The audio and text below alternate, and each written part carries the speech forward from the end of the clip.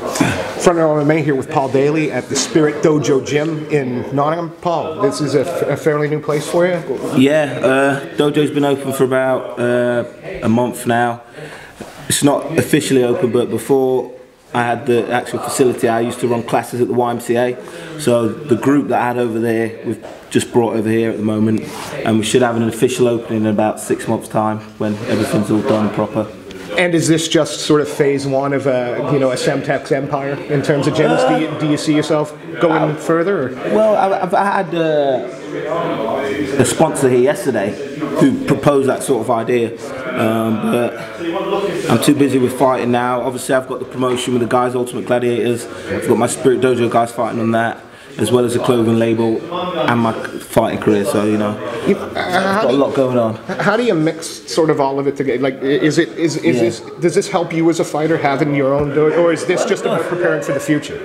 It's a bit of both. Obviously, it helps me because I can just come in and train when I want. Can bring who I want here.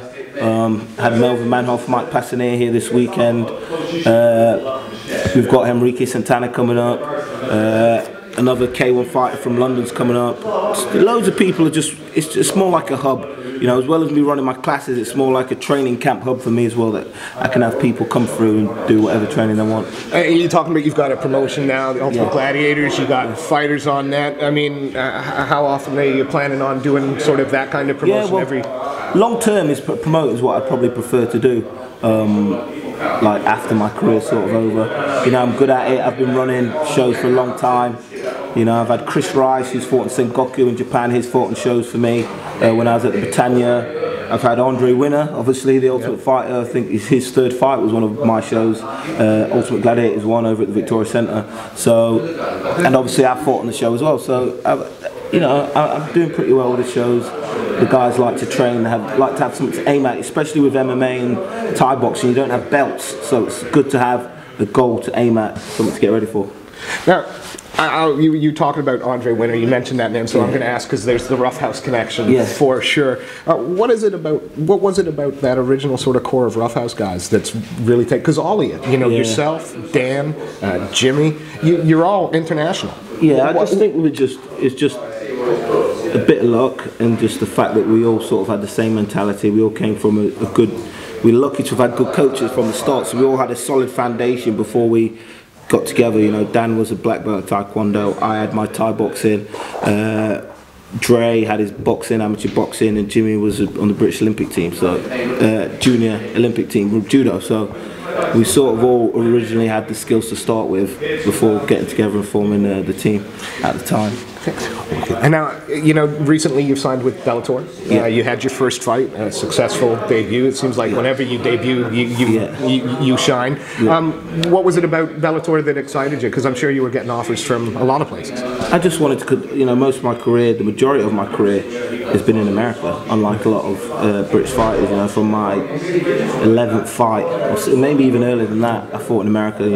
I fought Sport Fight over in Washington for Randy Couture was the promoter at the time, and then I fought on a Pride Grand Prix qualifier in America, and then pretty much soon after I started doing well at Cage Rage, I was across to Elite XC. So I've been competing over in America as well as Japan and everywhere else for quite a while, and I just wanted to stay on the international scene, and there wasn't really another promotion around that was getting much exposure. That could keep me up there. What do you reckon to the cross promotion between Bellator and TNA? Do you think it's good for the sport? Yeah, I think it's good. I was there when we did the promo shoot for Bellator and that, so obviously I got to experience it, and it was really good. The fans loved it, and I think that their idea is going to work because when the Bellator fighters came across to TNA and we were introduced on live TV, the fans, even though the majority of them didn't know who we were, I say that, tried to be humble because a lot of them did recognise who I was, but a lot of them didn't, obviously owing that to the UFC, but a lot of the other Bellator fighters weren't recognised, but as soon as they were introduced as being MMA fighters for Bellator, we had little kids, which I think is a plan, coming up to us with their parents. They didn't know who was or what the sport was about, but the Bellator fighters, we have to get signed, so it's cool. I'm not sure I should admit it, but I certainly marked out when I saw you guys kick, because I'm a wrestling fan as well. That was awesome. So it was pretty cool. Your first fight, you had a fight a few months back in Bellator. Were you a little disappointed that you couldn't get into the welterweight tourney, or do you feel that that was probably a bit too soon? Or? No, I kind of knew the plan when I signed the contract. I knew I'd have 2 out-of-tournament fights, and before starting the Spike TV tournament, I always knew that was the plan. So when I wasn't announced being in season 7, you know, it was no surprise to me. I knew where they wanted to go with me and how it was going to pan out in the end. The tournament format sometimes gets a bit of stick from people. What do you think about it? Do you think that it's the way forward, or do you think it's how it should be? You know, MMA was born of tournaments. The Ultimate Fighting Championship, even the old Valetudo ones in Brazil, was a tournament with a headbutton and all that.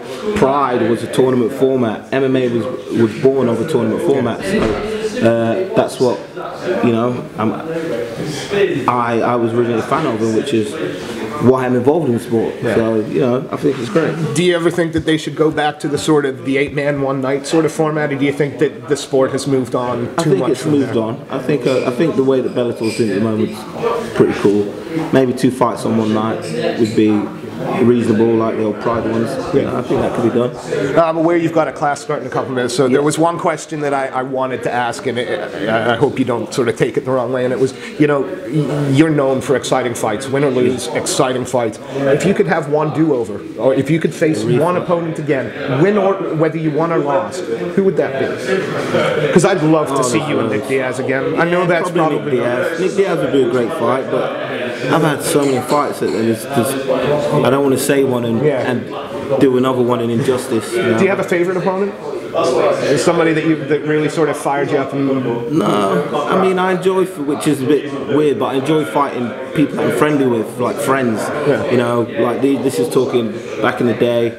Like, well, not even back in the day. Guys like Scott Smith, who was a brutal knockout, but you know, he's really cool. And you know, whenever I'm in America now on the same show, we always party together afterwards. Ross Mason back at Cage Rage, we was good friends. Paul Jenkins, Sol Gilbert, like anyone that I'm friends with, I think. I don't know. It's just more like a hard spar, so it's slightly more enjoyable, even though you know you're going to take people's heads off. I just enjoy there being no animosity. Yeah. You know?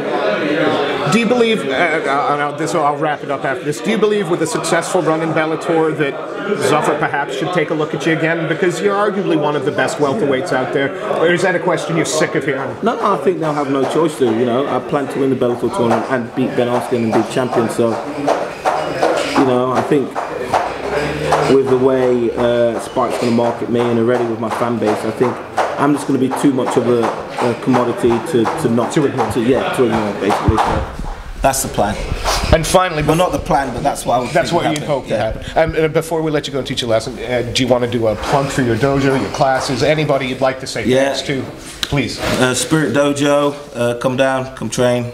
Colburn Street, St Anne's, Nottingham. We've got a bunch of great fighters and a few homos, but I won't tell you who they are. Joking.